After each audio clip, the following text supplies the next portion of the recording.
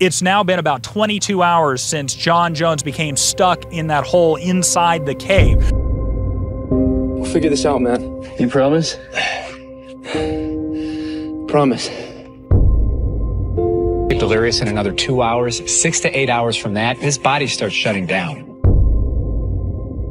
Let's just focus on getting you out of there, okay? Yeah. I'm so sorry for putting you through this. I should.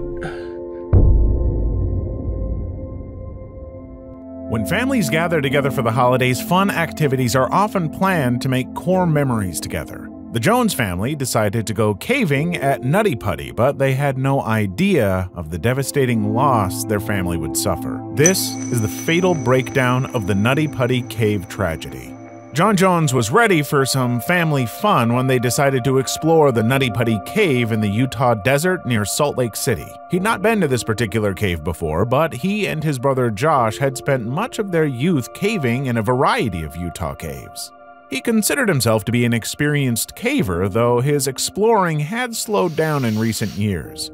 He'd gotten married, had a child, and was currently a medical student at the University of Virginia. This made for a busy regular schedule, which left little time for cave exploring.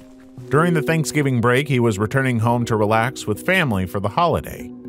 They planned a day of hiking and exploring at Nutty Putty, which is considered a beginner's cave by most. The main areas of the cave were interesting for everyone. There was a maze room which had openings and tunnels leading around large boulders. There was a large ramped area called the Slide where the entire room sloped down at a 45-degree angle with a rope to guide you down. This cave system was well mapped in most of the traversable areas.